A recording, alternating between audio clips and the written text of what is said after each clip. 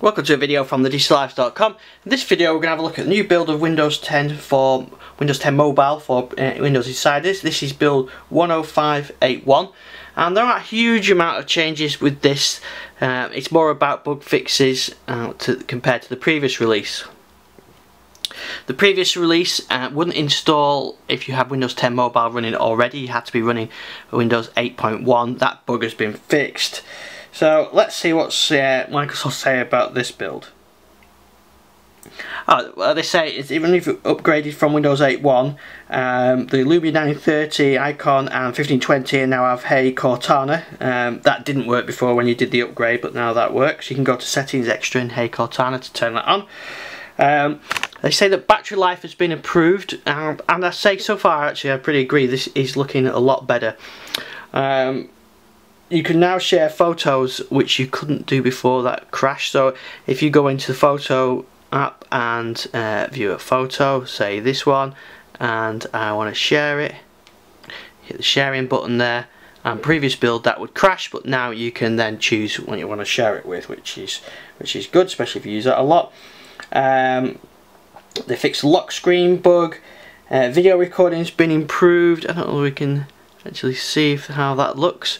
Let's fire up the camera app, and there's no dedicated camera button on there, so I can fire up that one. So let's do a video. I have no SD card in this, so I'm going to do a short video. Okay,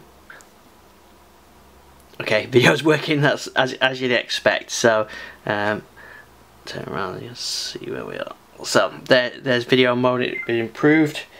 They fixed dual SIM issues, and they fixed the Chinese keyboard issue.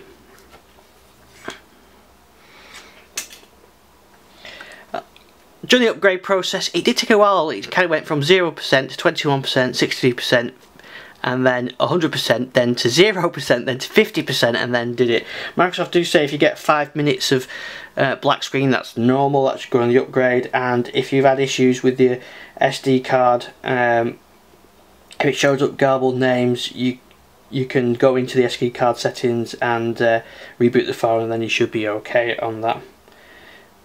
If you restore the build restore a backup, when you go through the setup process, you can restore a backup. If you restore a backup of a previous image, you get the corrupted start menu. It looks all really weird. It's to do with resolution, so you need to go into settings, personalization, and change your background image.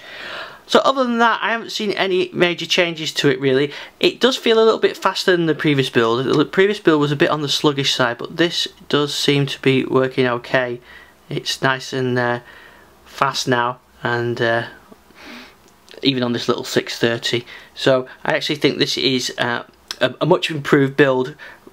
Maybe the SD cards are an issue, the SD card problem is an issue, but I would say this is almost ready for prime time. This is the upgrade process, a little bit slow, and maybe I'll put this on my 1520 soon. So can't show any more features than this, but the desktop version actually does have a couple of features that were released today, so I'll have a video of that coming up soon. So more information on our YouTube channel and on thedigitalifestyle.com.